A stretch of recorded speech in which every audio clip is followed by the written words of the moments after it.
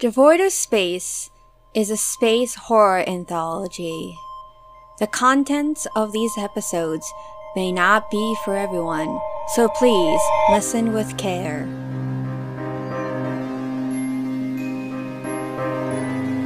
This episode, part Case Name Saturn, contains the following content warnings: self-harm, body horror, disordered eating, and implied intent to harm a child.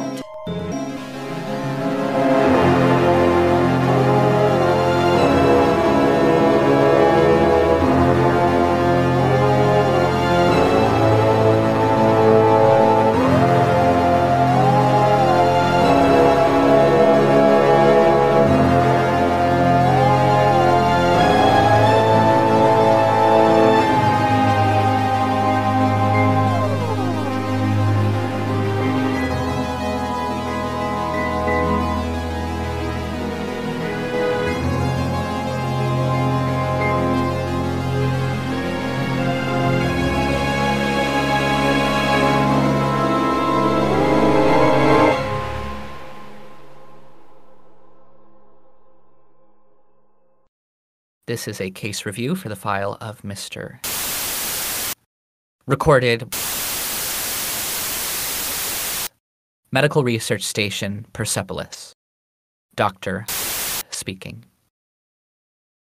Before I begin, after reading through the file and interviewing Mr. for this review, and with apologies to the review board for my language, I'd like to take a moment to speak directly to the as-yet unidentified member of our intake staff who looked over the preliminary file for Mr. X's case and decided to classify that file under the case name Saturn. Fuck you. Fuck you, you miserable prick. We may be researchers, but we are also doctors. And these people aren't just test subjects, they are our patients. Whatever else is happening to them, however much they did or didn't sign up for this, they are goddamn human beings who deserve to be treated with at least a bare minimum of respect. They do not deserve to have cruel and tasteless jokes made at their expense, no matter how fucking clever you think those jokes are. Despite standard protocol, I will not be using the case name to refer to Mr. over the course of this review.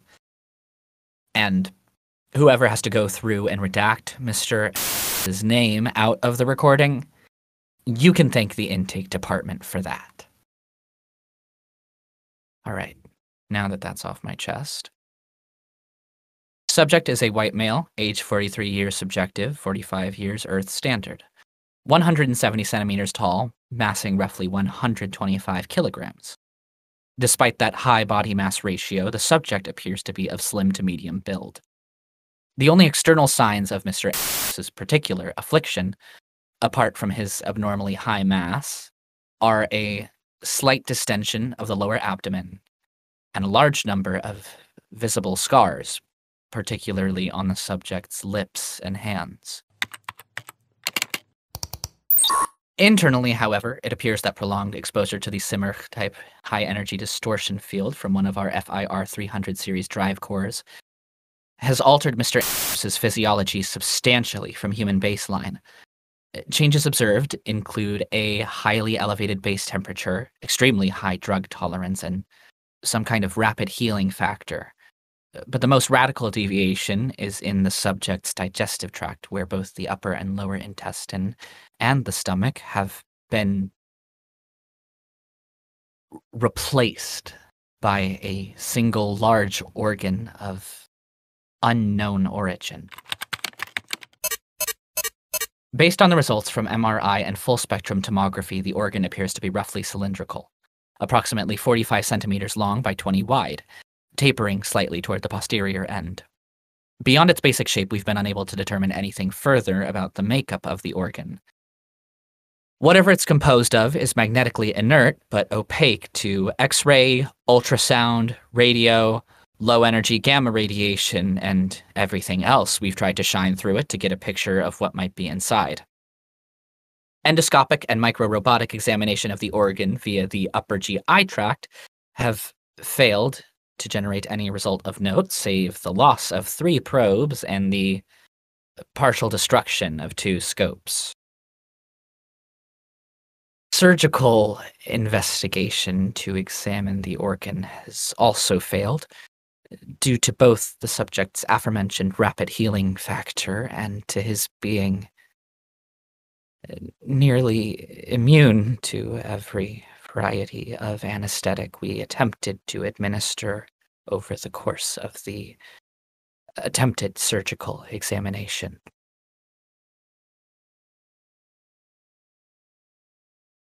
The interior end of the organ appears to be connected directly to the subject's esophagus. There also appear to be a large number of direct connections between the organ and the subject's nervous, lymphatic, and circulatory systems, and certain statements and behaviors from the subject suggest the nerve connections may extend directly into the subject's limbic system as well. Notably, the organ does not appear to be connected to the subject's renal system at all, nor does it connect to what remains of the lower end of the subject's digestive tract. Mr. has reported that he's felt no need to urinate or defecate since his body began changing, and has not been observed to do so since he was recovered by one of our special medical outreach teams and brought to Persepolis for further study approximately 5 weeks ago. The subject appeared to be in a state of acute psychological distress upon initial recovery, and has had a number of further outbursts while under observation. So far, however, he has remained extremely cooperative with Xerxes medical personnel, and has not attempted to leave his observation suite. Requests made by the subject to the staff have been minimal and mostly acceptable. A number of meal modifications and substitutions, some admittedly a bit odd but not unreasonable. A request that we not attempt further surgical intervention made after our first attempt to do so. And a standing request that he not be allowed access to his child, who was recovered at the same time as Mr. and is currently being cared for by staff from the Child Development Wing here on Persepolis. In light of Mr. X's cooperation, and in the interest of not causing him further emotional distress, I recommend we continue granting most of these requests. And in particular, I recommend we begin processing a transfer for the aforementioned child into a more long-term fostering arrangement. Also, while I know we will eventually need to resume surgical exploration of the organ, I'd suggest we wait until we've found an effective method of anesthetizing the subject, for both Mr. X's continued well-being and the well-being of the staff performing the operation. End case review. My interview with the subject is attached.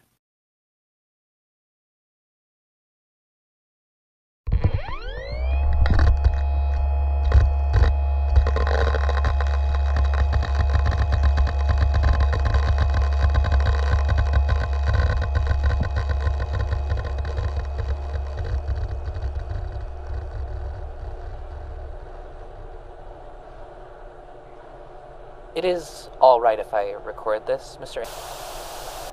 I guess. What would happen if I said no? If you didn't want to be recorded, but were still willing to talk, I'd turn off the recorder, and we'd have our conversation. I'd take notes. When we were done, I'd try to write down as much of what was said as I could remember, and honestly, I would probably get some of it wrong. Do you want me to turn off the recorder? No, it's fine. Not sure what I can tell you that I haven't told the other doctors and medtechs. I'm looking to capture more of an overview of your case, the big picture. When did you first notice a change in your condition? I guess it must have been about 2 months into our shakedown run with the new engine. The captain wanted to see how hard we could push and how fast. Really put the engine your people sold us through its paces to see if it was everything they'd claimed it was. We were pushing hard to try to complete the whole Terra trade loop in 1 quarter, So they had us technical folks running double shifts, and we were all going pretty ragged. I was at my workbench, rewiring some power components, and I've got a bowl of coffee sitting there on the bench. We're not supposed to have food or drink in the engineering section, but everyone brings down at least coffee from the mess, and the command crew knows better to stand between the engineering staff and their mild stimulants. Don't want anybody to start taking something stronger, something they feel like they need to hide, right? Anyway, I'm focused on the rewire, and so I don't even really notice that when I go to grab my coffee, what I pick up instead is a wash bottle of industrial solvent. And before I even have time to think about what I'm doing, I put the nozzle in my mouth and squeeze the bottle. Just give myself a great big mouthful. Interesting. This was accidental? I think so. I mean, I certainly didn't think to myself, time to drink some Unisolve. I wasn't suicidal or anything like that, but maybe it was an accident. Maybe the thing was nudging me toward it subconsciously. I don't know for sure. I spit it out the moment I realized what I'd done. It came out streaked with blood, and the inside of my mouth burned like, well, it'd been full of something designed to dissolve organic substances on contact, but the taste of it was good. Really good. In a way that's hard for me to describe. Do you mean it tasted like something other than solvent? Not really. I don't even really know if you can say a liquid that dissolves taste buds on contact has a flavor, but it was more like good liquor or strong black coffee. Maybe something that doesn't taste good by the standard you judge other food by, but... Like an acquired taste, you mean? Something like that, I guess. It was like I'd suddenly developed an acquired taste for this fucking poison. I go to the ship medic, tell them what happened. They take a quick look in my mouth and tell me to get back to work and not waste their time, to come up with a better excuse next time. I tell them I'm not lying, and they say if I've had a mouthful of Unisolve, my mouth would be a bloody mess, and my teeth would be falling out, but my mouth looks fine, so it must not have been Unisolve. But when I go back to my bench, the wash bottle is still sitting there, clearly labeled with a whole row of hazard symbols, and just the fumes from it are enough to scorch my nose hairs. But the moment I get a whiff of it, my mouth just starts watering. I held out for 2 days before I tried it again. At first, the urge was manageable, but it just got stronger the longer I held off. And by the end of that second day, it was like I hadn't eaten in a week, and that bottle was a full 5-course dinner. So, slow and careful, I squeeze out another mouthful, and this time I swallow.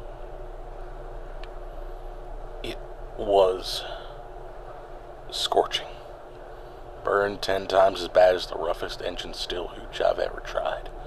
I swear I could feel it peel the roof of my mouth away, turn my throat inside out, but under all that, at the back of my mind, I could feel that hungry part of me going, And the moment the pain receded, I couldn't help but take another swig. I drank the rest of that wash bottle and half of another one before it stopped tasting good. That was the first thing it made me hungry for. Can you tell me some of the other things you consumed? Some of the other things that, as you say, it made you hungry for? There were a few different chemical solutions, cleansers, degreasers, machine lubricants, some textiles, plastics, circuit boards, lithium power cells, a whole tube of toothpaste, tube and all. A fair amount of stainless steel, screws and bolts mostly. Copper wire, solder and flux, a variety of diodes and relays and ICs. A whole aluminum fork from the mess once. Sometimes I'd see something in a hollow or read about something in an article and the hunger would kick in for something there was no way I could get a hold of. Eventually that hunger would pass, but it felt like the next one would always be stronger, feral almost, and always for something painful. Like the thing was punishing me for not giving it what it wanted. Fuck, sometimes it happened multiple times with the same thing. There was this stupid pair of Maglock work boots I kept seeing ads for. Way out of my budget, even if I'd wanted to keep them and not, well, you know. I'd see this ad, have to spend 3 or 4 days with hunger pangs I couldn't get rid of. Then it'd have me drink down etching acid or choke down a whole power converter. And the next day I'd see the same ad and it'd start all over again. Eventually I bought the damn things on credit, sliced them up and swallowed them down. I gave in. Eventually I always give in. Can you tell me what happened to you last month? Just before our team brought you in? Please. Any information you can give us could help us determine how best to treat your condition. My son. He'd been staying with his grandmother on Vesta while I was away. But her MLM had started getting bad again, so I came back home, started working odd jobs so I could try and take care of both of them. For about a month it was okay. I ate a few more rocks than I was used to doing, but other than that it was quiet, almost normal.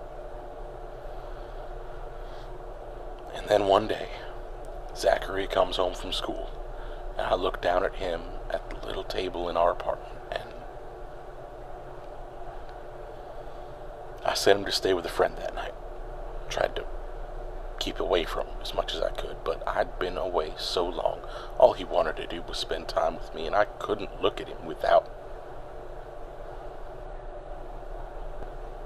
After 4 days, I told him to stay away from me. And when he said he didn't understand, I shouted and cursed and smashed this antique glass pitcher we had against the wall, yelling at him to get out, get away, run. And he did run, finally hid in his room, called his grandmother, who called someone, who called your people, I guess. When I looked down at those big, ugly, curved shards of glass and felt hungry for them instead, I fucking wept for joy. And I sliced open my fingers and cut up my lips, shoving that glass down into my fucking throat with a fucking smile on my face. Which, I guess, is what I was doing when your people found me. That is consistent with the reports I've read, yes. Thank you, Mr. I know that was difficult for you. If there's anything I or anyone else at Xerxes Medical can do to make your stay on Persepolis more comfortable, please let us know. No, you can't let me see him again. Can't let it see him again. Not unless you find a way to get this thing out of me. I can't let it make me feel like that. Not again, not ever again. Please, just keep him away from me. I'll make the necessary arrangements. Thank you for your time.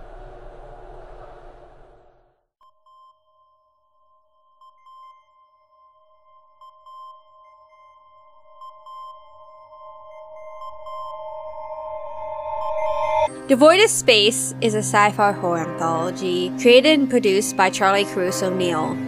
It is an affiliate of Law of Names Media. You can find more information at devoidofspace.lawofnames.com or on our Twitter at devoidofspace. The part of Dr. was played by Corvin Appleby. Saturn is played by Sean Geddes. This episode, The Xerxes Report, case name Saturn, was written by James Bigg and was edited by Jesse. The music was written by Michael Freitag, and the logo was created by Cassidy Cruz O'Neill. Remember, this space is anything but safe.